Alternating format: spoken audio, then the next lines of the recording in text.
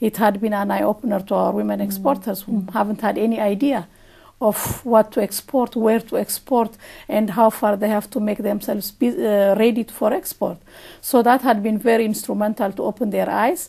And following that training, what the Access package did was providing mentoring service, which we were not able to deeply serve the women who had gone through our training in Access.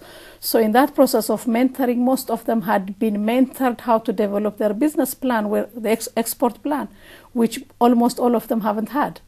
So this had been really very instrumental to go through that mentoring process. And again, through that Access package, we were able to provide them web-based trade information, where we were able to profile their company profiles, feature their company profiles on our website, on the country website, and also introduce some of their products. And because of that, they were able to get buyers.